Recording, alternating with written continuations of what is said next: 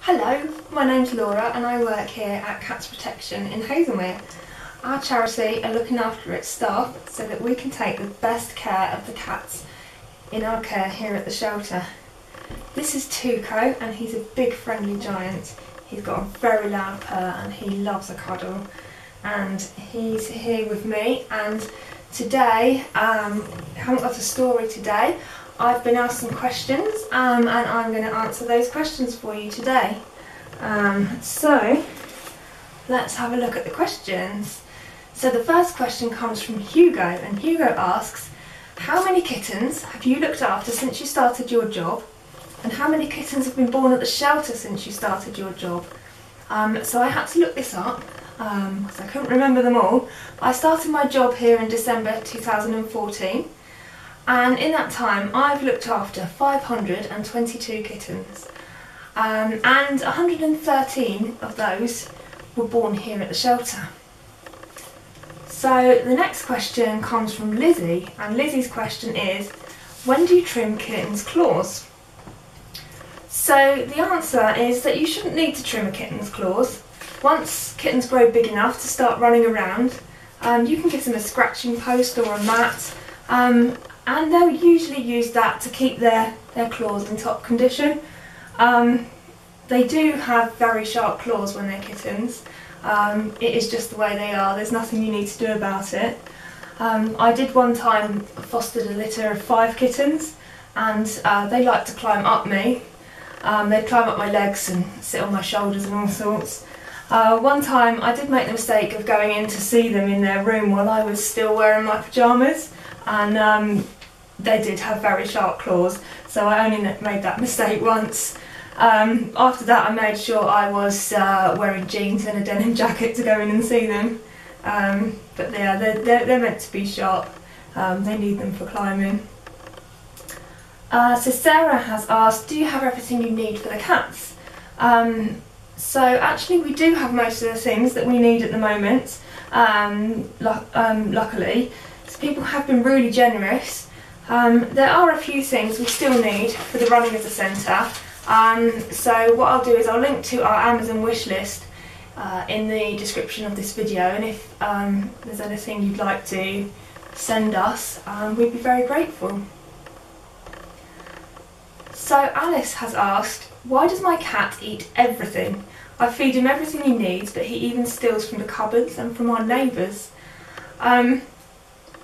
So we often find that if a cat has been a stray cat in the past, they can be a bit food obsessed because they haven't learned to trust that there will be more food coming soon. So I don't know if that may be the case for your cat, but he does sound really quite extreme. It would be worth having him checked over by a vet once things are all back to normal, because there are some health issues that can cause this. In the meantime, you could try using some puzzle feeders to get him to work a bit harder for his food and keep him entertained for longer. You don't have to spend a lot of money on puzzle feeders, although you can if you want to. There are some good ideas on the Cats Protection website for some puzzle feeders that you can make at home. So I will put a link to that as well in the description for you, and I hope that could help to ease the problem a bit. And Alice also asks, how can I help my cat feel less scared of my child? So there are a few things you can do to give your cat some places to go where he'll feel safe. It's well known that cats love boxes, and one thing you can do is cut a hole in the side of a box, just a cardboard box, it doesn't need to be anything fancy. If you put a blanket or towel inside and make it nice and cosy for your cat, and he could go in there and hide away. And you could actually turn the entrance to the side rather than the front, and that will help him feel really hidden away. And just make sure that your child knows that this is the cat space. We don't put our hands in there, it's very much a space that he can go, and that he won't be disturbed. You could also try giving him somewhere high up, because height often really helps them feel safe. If there's somewhere he likes to go already, you could put some blankets up there to make it more cosy for him. Or you could get him a nice big cat climbing post and he can sit on the top of it.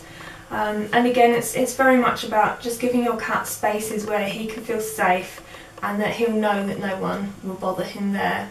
And hopefully that will just help him feel safer and more comfortable around your child. So the next question comes from Daniel, and he's asked, what does a cat use their whiskers for? So whiskers help a cat feel what's going on around them. They can use their whiskers to test whether their body will fit through a gap, because I don't know if you can see Tuco's whiskers here, I don't think he wants to show you, but they come out to his sides and they're much wider than his face and they're about the same width as his body, so he'd be able to poke his head into a gap, see whether his whiskers hit the side to work out whether he'll fit through. They can also use them to help find their way around in the dark when it's too dark to see. But the big thing that they help with is close-up vision. So cats have excellent vision for things far away, but they actually can't see very well things which are close-up. So they use their whiskers to help find their food or anything that's close to their face, because they just can't see, not the things that are close. So Daniel's other question are, if cats are nocturnal, where do they go at night? So cats are more active at dawn and dusk, so that's when it's starting to get light in the mornings and when it's getting dark in the evening, but when it's still not quite dark. So this is why they sometimes wake us up in the night. So they might be playing loudly or they might be running around the house. So some cats, they like to go off hunting at night time, but actually at Cats Protection we think it's safest to lock your cat indoors at night time, and that will help keep your cats safe, keep them away from any busy roads or from any animals like foxes or badgers or other cats that they might get into fights with. And it will also help them, it will stop them hunting as much as they might like to. They do soon learn the new routine and they'll start to sleep at night and then play with us more during the day. And the last question comes from Megan, and Megan's question is, why are my cats so perfect? And I think they probably wonder the same about you. I'm sure they love you very much too. So thank you for all your questions you've sent in. I look forward to doing another Q&A session soon, so do send in any other questions you've got about cats for me to answer. Okay, thank you very much. Bye for now.